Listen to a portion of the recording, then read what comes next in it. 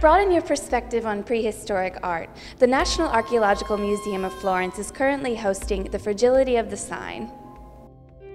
Dig deep at the newest exhibition from Florence's Archaeological Museum, which highlights prehistoric cave art and paintings portrayed in images conserved by the Italian Institute of Prehistory and Proto-history.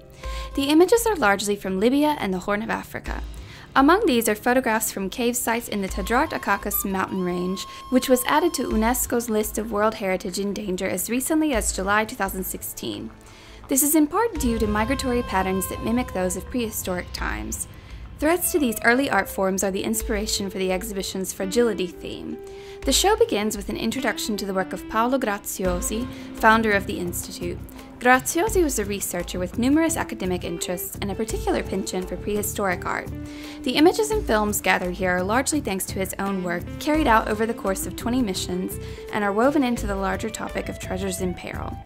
For now, the Florentine public can enjoy a rare chance to see these early examples of human artistic expression, which are usually inaccessible due to conflicts in their areas of origin.